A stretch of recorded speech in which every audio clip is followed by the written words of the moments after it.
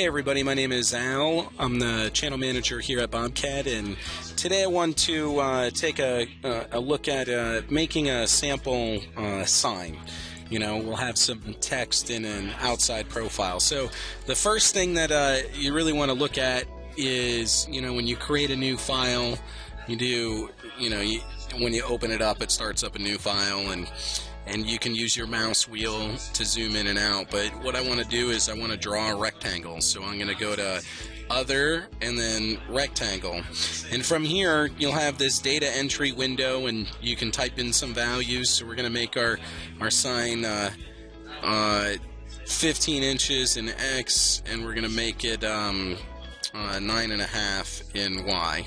Okay, so we can't see where it went right now because our dimensions are larger than what is our viewing screen. So if we just click our left mouse button in the drawing window and roll out, we can see we have this this shape on the screen here. Okay, so that represents my my outside shape of my sign.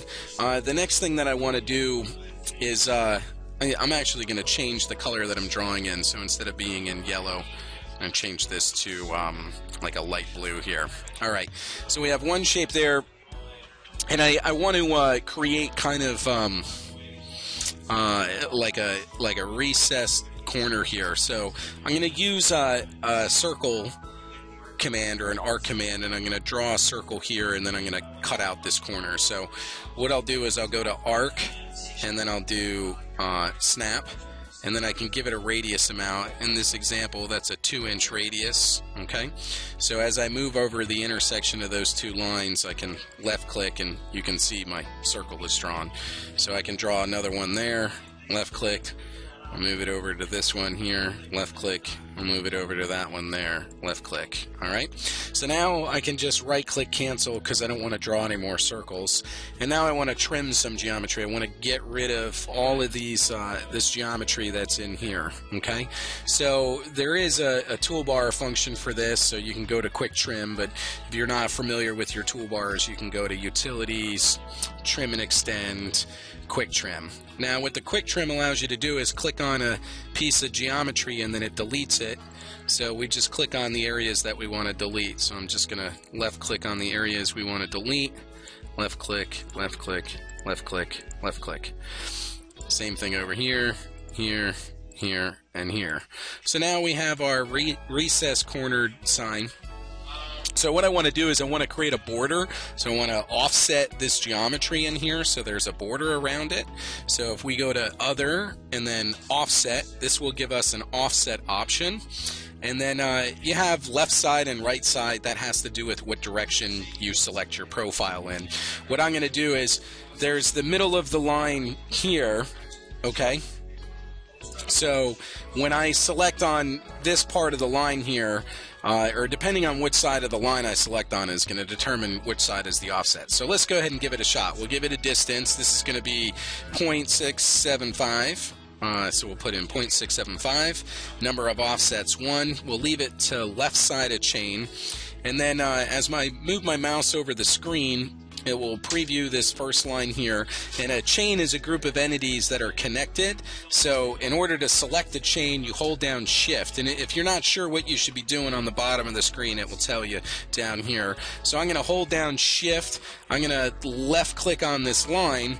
And you know, this was the midpoint here. I left click on this side. So then this arrow, you can see that arrow is going in a clockwise direction.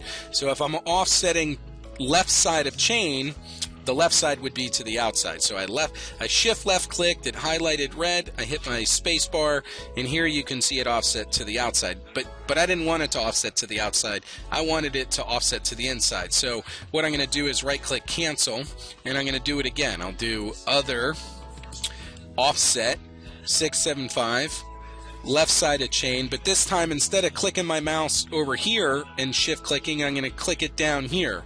I'm going to hold down Shift, left click on the line. I can let go of Shift now, and now you can see the arrows going in a counterclockwise fashion.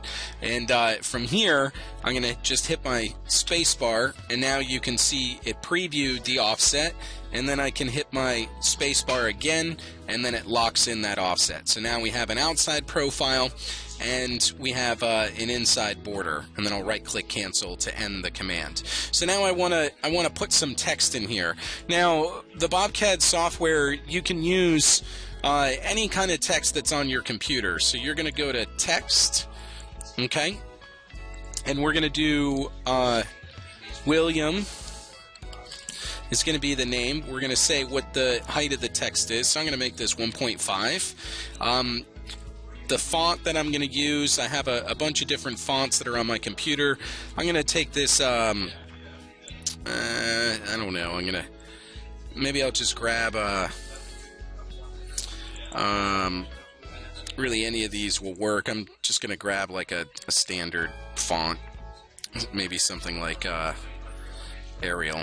Okay, so now we have our text, we have our text height.